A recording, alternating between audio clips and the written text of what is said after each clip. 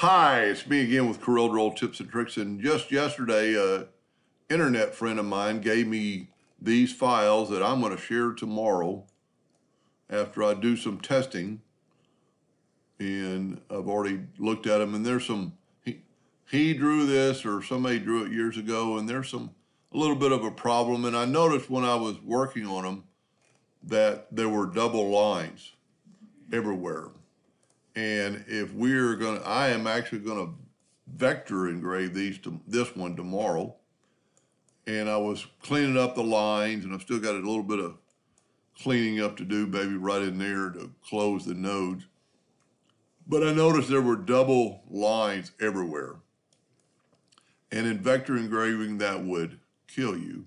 And you could see that there's two lines, at least two lines on top. There's three, four lines there.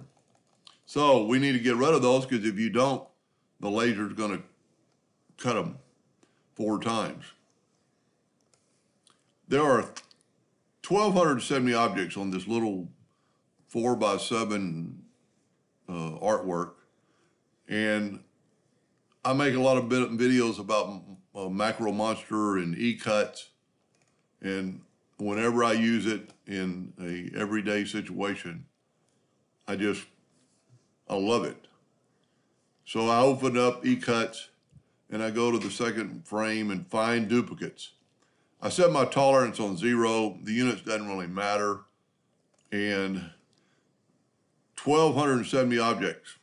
It deleted 938 objects. Now, there are only 334 objects, which is a lot more believable. So that's Monster Macro E-Cut. You'd have to almost start over.